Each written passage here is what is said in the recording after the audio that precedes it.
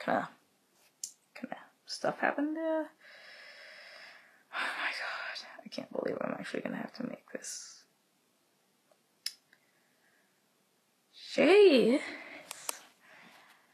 not only this series ended, not only that, Shay's quitting YouTube. Great. Just great. Great. My god.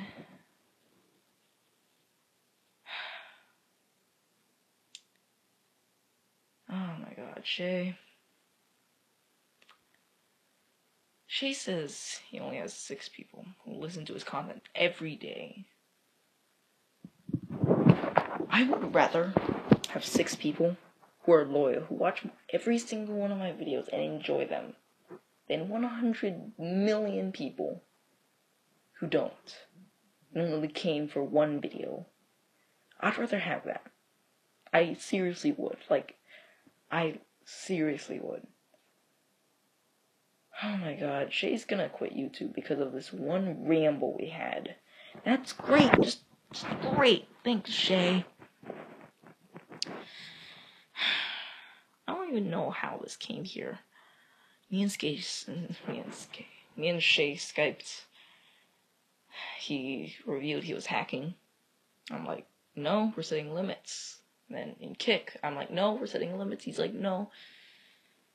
I rambled on about how he was ruining this, and he ruined the only thing that I really had to connect me and my friends, him as a friend anyways.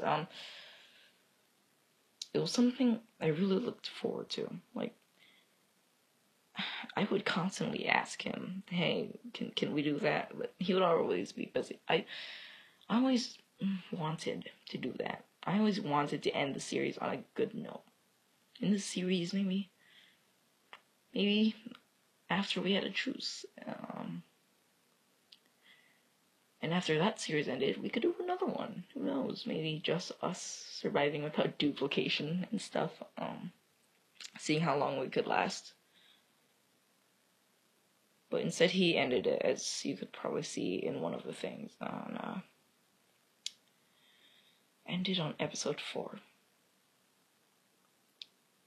The very last 4th episode. Oh my god. Like, I'm really actually kind of sad that this is happening.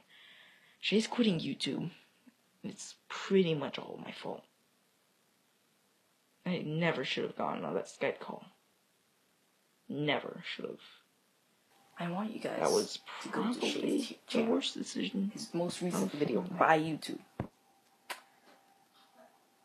#don't quit. I really never should have gone on that Skype call. It really was the worst decision of my life.